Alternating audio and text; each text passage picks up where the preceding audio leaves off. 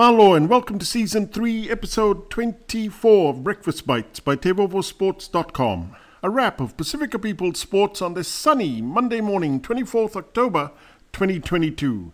Coming to you from paradise on the 180th meridian in the middle of the Pacific Ocean. In rugby, Whangārei will once again be packed out when it hosts the first two Women's Rugby World Cup quarterfinals this Saturday, 29 October, with France versus Italy, followed by the Black Ferns against Wales. Then on Sunday at Waitākere Stadium in Auckland, they will host the quarterfinals 3 and 4, with England taking on Australia and Canada playing USA.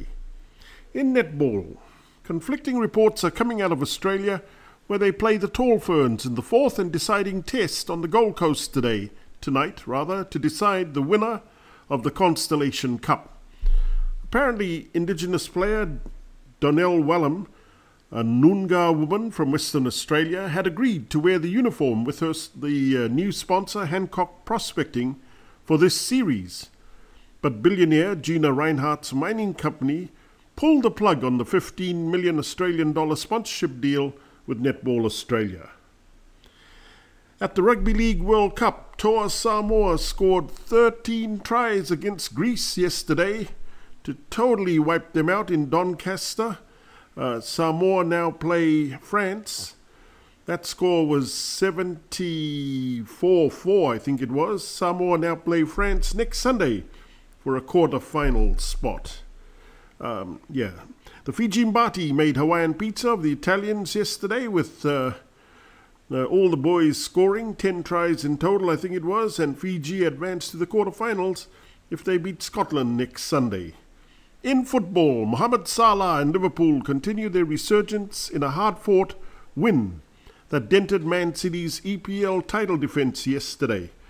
Egyptian Pharaoh Salah scored the only goal of the game when he slotted past Edison in the 76th minute for Liverpool's first win in 4 top-flight games. In boxing, Islam Makhachev emulated his coach and mentor King Khabib to beat Charles Oliveira and win the lightweight title at UFC 280 in Abu Dhabi yesterday. In the co-main event, American TJ Dillashaw fought with a dislocated shoulder in losing to Aljamain Sterling.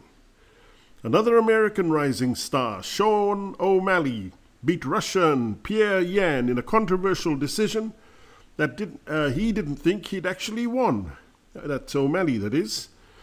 This is President Dana White, UFC Pres Dana White, desperately trying to create a new Irish-American star. It's all about the money. For TeivovoSports.com, I'm Kaldan Kamea. Mahalo, vina'a, and thank you. Please hit the subscribe button below if you'd like to receive more Pasifika sports highlights on Breakfast Bites. And thank you all too much for all your love and support.